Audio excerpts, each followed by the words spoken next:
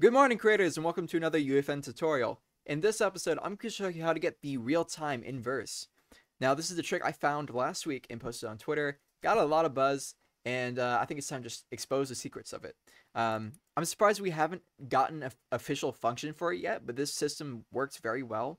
Um, Even if you change your time on your local computer, it will display so, but it will only get the right time from the verse server, which will always be the present date and present time in UTC time zone. Throughout this tutorial, I'm just going to show you how to access the time. There's a lot of applications you can create for this, from idle rewards to scheduling events to recurring events. But I'm just going to give you the basics of how to access this and a little API that you can use in your projects. So if you innovate on this concept, create any awesome mechanics with this, please share it on Twitter. Tag me. I would like to see them. And without further ado, let's get into it. All right, so you're in your UFN. Open up your content drawer. I already created a file called real time for this. So the trick behind this whole fiasco is the control rig. So you can go to animation, control rig, and create a control rig. Now you don't actually need a parent rig for this. You're just going to create this. And I'm going to call this the real time control rig. All right, open that up. So right now it's empty. It's not doing anything. You're going to go to the right side or left side here. You're going to hit new, control. You're going to rename this to the time control, like so. You're going to drag it out here. You're going to do set control. And you're also going to get the now node. So this is the trick. Right click and add the now node. This is what gets you the year, month, day, hours, minutes, and seconds, which is really, really useful. Now to apply this, we're going to use vectors. So we're going to make a vector, make vector. And so we're going to attach the year to the X, the month to the Y, and the day to the Z. We're going to make another vector as well. And we're going to attach the hours there, the minutes there, and the seconds there. All right. And just so that we don't have to deal with any zero scale issues, we're going to add a vector. And we're just going to set these to 1. Like so. And then in our set transform, we're going to attach the minutes, hours, minutes, and seconds to the scale. And then the year, month, day to the translation. And we're going to set the forward solve into execute content. And that is all set up and good. You'll actually see if you click on here that it is actively changing the transform of our control. So you're done with the rig. Next thing you want to do is create a prop to handle it. So we're going to create a blueprint class, building prop. We call this the real time prop, like so. Double click to open it up, and you're going to add a control rig, like so. And so our control rig class is going to be our real time control rig. All right, so in your editor, you want to place down your real time prop. You're going to set the origin to the location to the origin. That way it doesn't mess up the rig. If it's not at the origin, it could mess up your locations, and that could screw up your time device. We're going to create a basic prop just so that we can manipulate it. Be building prop, and we'll call this just empty prop. We'll drag it out. The only thing you need to change here is movable. Movable means that it can be updated during the game. If it's static or stationary, it will not update during the game, and therefore you will not be getting the real time in your map. So now you can open up your real-time prop and your control rig, and you're going to use a user-defined element. So user-defined elements are a really unique thing in blueprints, and actually very useful for control rig in UEFN, because it enables you to affect or let things in the scene affect the rig. So just a brief explanation of how this works. You have a reference actor, and that could be like something within the blueprint, or it could just be something within the scene. Right now we're using something within the scene, so there's no name to the component. We're just going to use the reference actor empty prop. Our element type is going to be control. We only have a control in our rig, so it's going to be the only control in our rig. The element name, of course, is time control. And output means that it's going to be affecting our reference actor or our component reference. If it's on input mode, that means the component reference is going to be affecting the control, which means that the empty prop can control our control. So you can kind of see how this is very useful for, controlling a rig in the editor in game with verse, etc.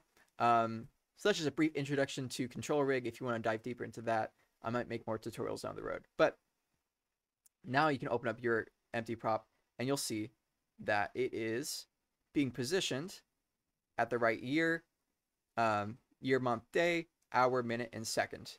Remember, the hours, minutes, and seconds have 1 added to their values, so we'll have to deal with that in verse. So in verse, I'm going to create a new file. We're going to call this the real time API. Since I already have one called this, I'm going to call it real time API 2. Create empty. All right, double click to open it up. Okay, so in here, we're going to use 3 libraries. It's going to be versa.org/simulation, as well as the fortnite.com/devices.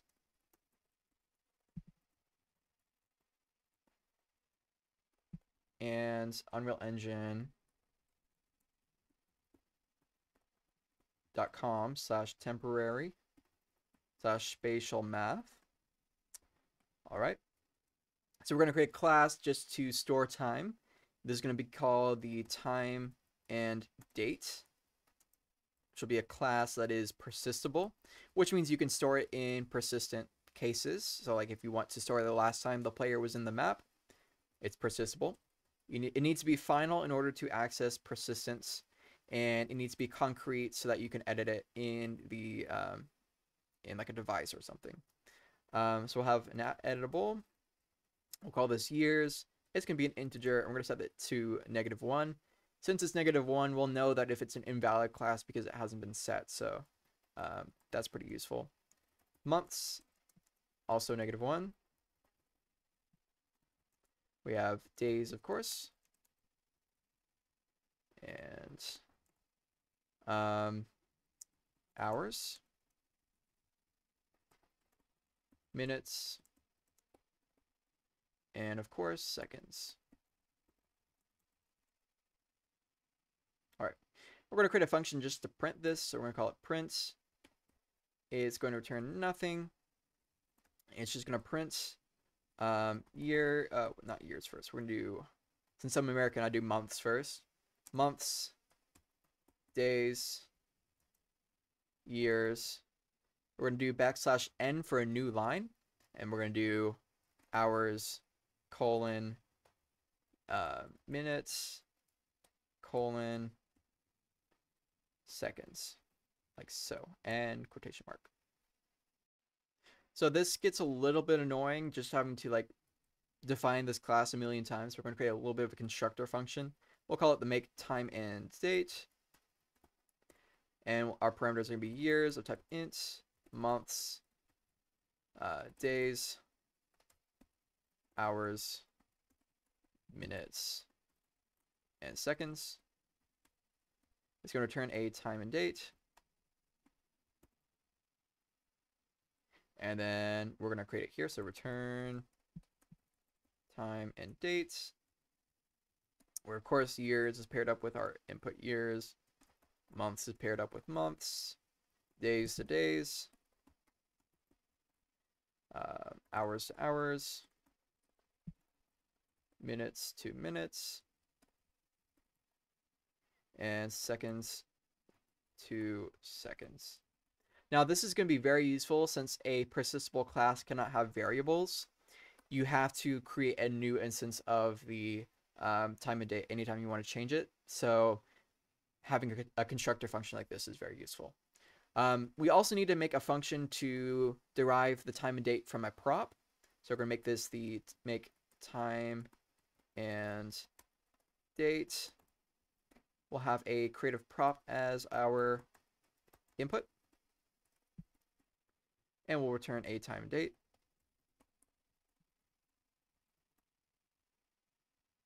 So we're going to get our transform. Prop.get transform. And at the end, we're just going to return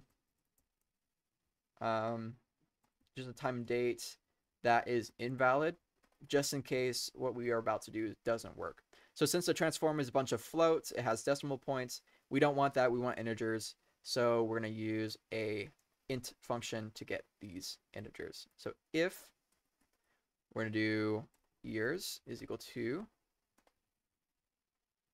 transform.translation.x, months is equal to transform.translation.y.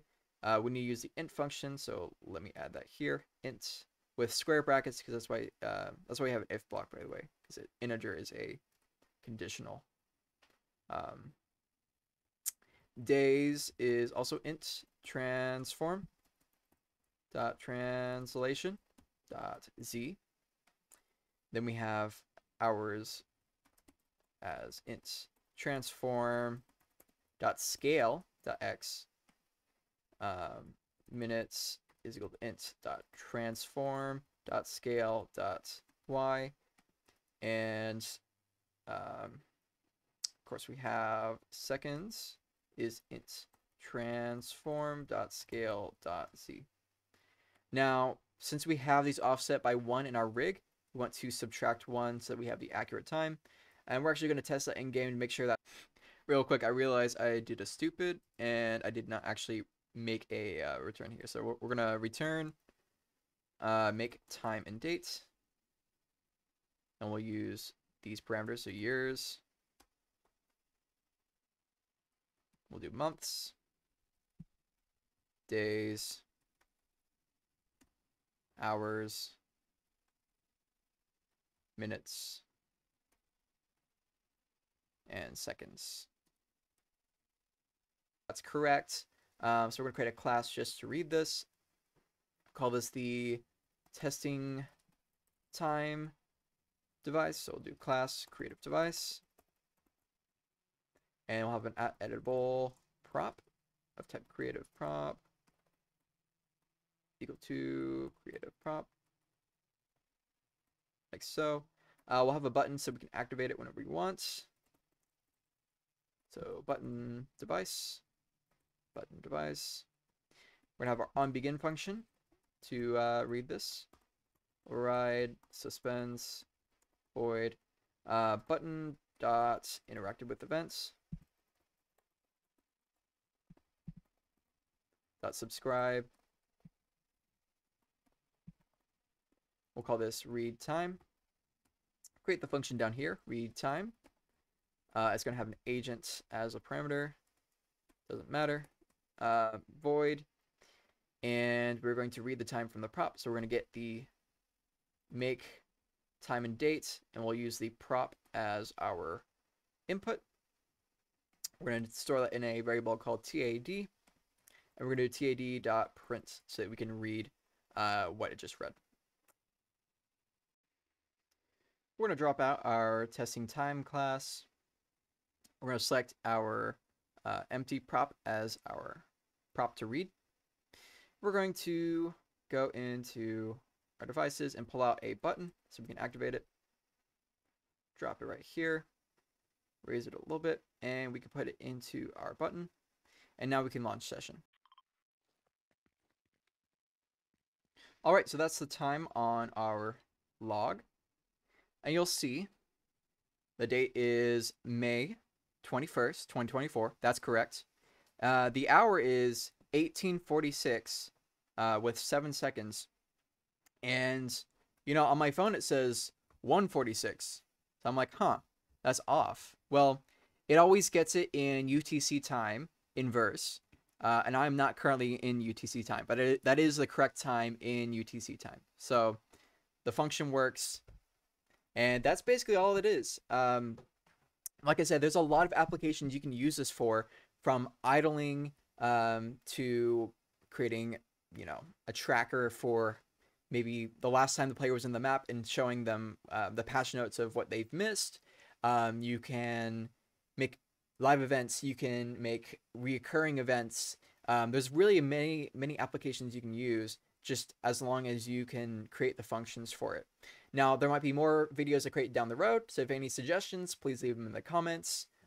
If you found this video helpful, please subscribe. It took me like a lot of tries to get this to work because I'm rusty from making tutorials, but I will be getting into tutorials a lot more in the future. And I just hope you have a great day and good luck creating.